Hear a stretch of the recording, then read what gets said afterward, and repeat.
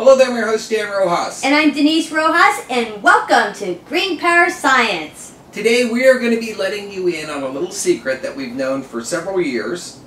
The fact is, all linear lenses from projector TVs are actually spot lenses.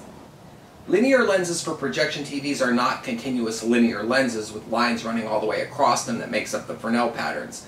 They have a circle pattern very similar to a spot lens. What makes them different is the front side of the lens. A true spot lens is smooth on one side, whereas a linear lens has very fine lines that run down the front side of it. In this video, we're going to be showing you different ways of converting a linear lens to a spot lens. The first way is to put a resin on the front. This is a linear lens. You can see it in the outer portion here, and if you look right here, this area is nice and clear. This lens has resin put on the front that fills the grooves. The resin sticks to the grooves, fills it in, and then by having a nice flat surface, you end up with a spot lens.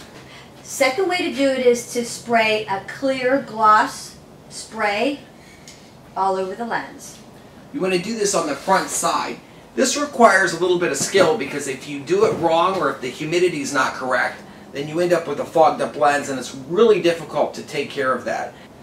What we're going to be doing in this video today is show you how to sand those lines out of the front side, then progressively remove the sand marks, and finish off with a nice buffing. This can give you a crystal clear lens, assuming that the lens is the right candidate for this. Simple test you can do to see if the lens that is linear can be converted into a spot is to put a little oil on the front side. We're going to be using WD-40.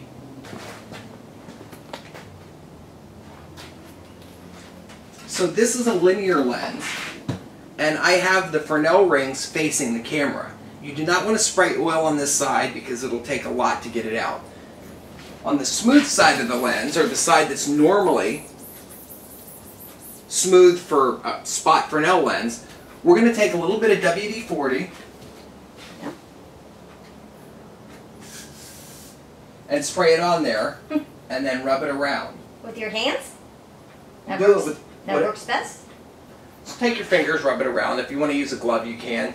This area here is linear, and then when we come here, this area has a spot to it. I'll give you a close-up of how that looks. Linear spot. So this is what you want to look for. If your lens does this, when you spray a little oil on it, then you have a lens that's worth the time to do it. If you have a lens that you spray with oil and it doesn't change, it looks kind of the same, or it has the same fogginess, not worth wasting the time on. In future videos, we're going to be revealing a list of all the best lenses to get, including spots and linears that are buffable. Over the years, Dan and I have collected thousands and thousands of lenses, and we probably have every type and style you could ever imagine. Most of those lenses you saw are not good for solar applications. We're using them for lighting applications, studio type lighting. We did a video on that, the link's below. So we're going to be getting started right now on buffing the linear pattern off of this lens. What we have is progressive grit sandpaper. It can be used for wet sanding. We're going to be starting with the 500 grit. We're not going to be using the 220 on this. You want to just put a light scratch along it. Since the lines run vertical, you want to go across them that way. But the first step you want to do is clean the lens. This is something called Totally Awesome, and because it is totally awesome. You get it at the dollar store. It'll pick up all the dirt and grime, so just use a soft old t-shirt or something for this. You want to get it all the way off, and once you have it, leave a little bit of the residue on, and you're going to take just a little bit of water and put it on. We're going to be wet sanding this by hand. So what Denise is doing is she's going back and forth because the linear lines run this way. You want to try to avoid getting water towards the edges because this will leach around to the back side and get inside of your Fresnel pattern. It's not a big deal if it gets on the back side into the Fresnel pattern, but it can be kind of a pain to clean off, so try to keep it on the front side. You want to do the entire lens and work especially good on the edges.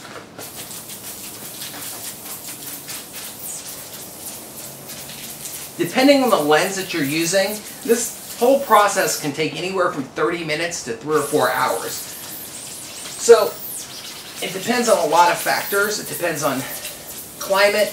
It depends on the type of lens that you have. This is something called micro mesh. It is little sanding pieces that go from 1,500 all the way up to 12,000. You can jump ahead at this step if you want and try to use something that is used for car headlights. This is really just a car polish, more or less, with a very heavy grit. There is also plastic polish that works well too. I found that jumping ahead actually takes more time. So what we're going to do is we're going to do first the 3,200, then the 6,000, and we're going to stop there. Take it outside and we're going to hit it with a buffer. I'm going to put a little bit of the surfactant on there. When you go to the finer meshes, you want to go in a circular pattern. You don't want to do this on the Fresnel side. You do it on the Fresnel side and it's game over for the lens. It's pretty much done. Try to keep the water at a good consistency. And once you get it kind of dried off, then you can go ahead and work the edges.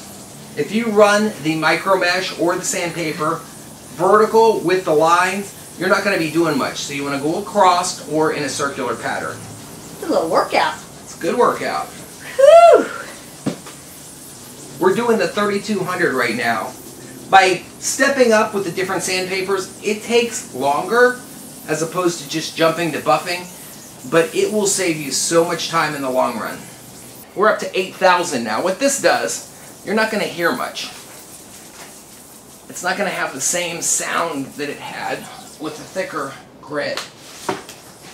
These pads will hold up for about 3 or 4 lenses. If you're just doing one, this is a great option. I'm going to go ahead and wipe this down, and we're going to show you where we're at so far. With the micro mesh, this is what we've gotten so far. It looks pretty good. This will actually work in the sun. We're going to take this outside and we are going to buff the crap out of it. For this next step, you can use a variety of different products. There's Plastex, which is designed for headlight cleaning. There's a lens clarifier. I have a metal polish. I've got turtle wax, and in the back is just regular gray rubbing compound. This buffer is a regular buffer I got at Harbor Freight. I also have WD-40. You definitely want to wear eye protection, and you also want to wear a respirator mask. Be very careful when you use a buffer because it travels at a high speed. If it gets tangled up in your shirt or anything, can definitely cause a lot of bodily injury. Also, wear something to cover your hair and your clothes. Wash them afterwards because you're going to get a lot of little debris on there that you don't want to breathe in. Got the Fresnel side down. I'm going to be taking clamps, clamping one corner to the cardboard, and the other corner I'm clamping to a pallet. This is my table saw right here. I'm going to be using a coarser compound for this.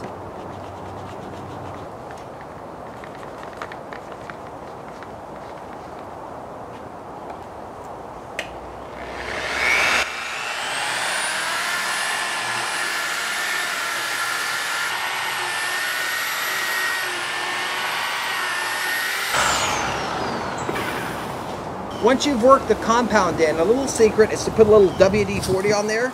Not much. This will give it more friction, believe it or not. Even though it's a lubricant, it will cause your pad to stick and create heat. Be careful because it's going to want to kick back on you, so you want to use a lot of strength to hold the buffer.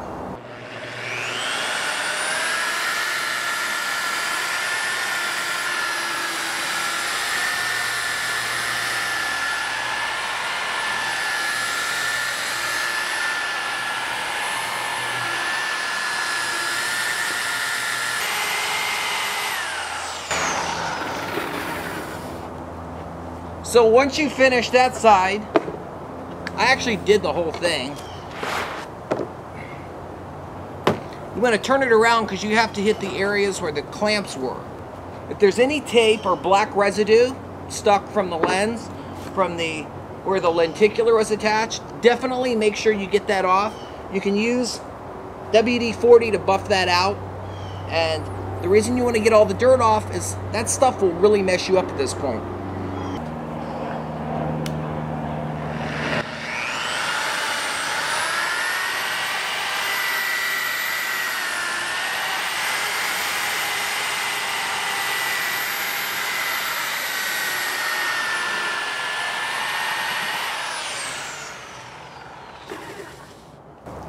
What's going to happen is your buffer, your buffing pad, this one's made out of wool, is going to get a little cogged down with stuff.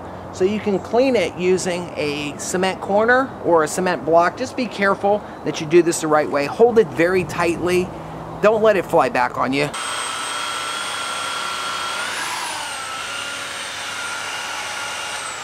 Once you do that, take your buffer, put it on high.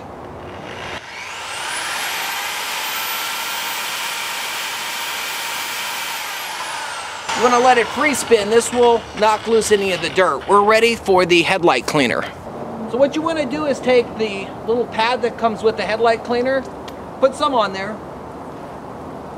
rub it around, and you want it to get kind of dry, almost like you would do car waxing.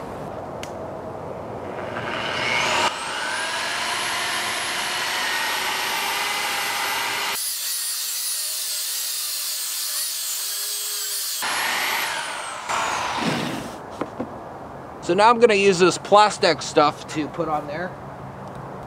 Remember to keep rotating your lens, that way the clamp area gets buffed. Be very cautious when you work by the edge. You don't want the buffer coming into the edge because it can lift your lens up, crack it, throw broken pieces of plastic at you. So you want to tilt it down where it's angling out the whole time.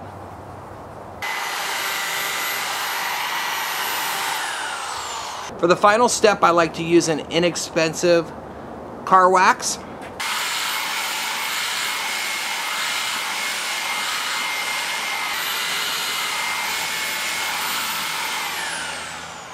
If you did everything correctly, you should have a nice clear SPOT Fresnel lens from a linear lens that will have a very, very powerful focal point.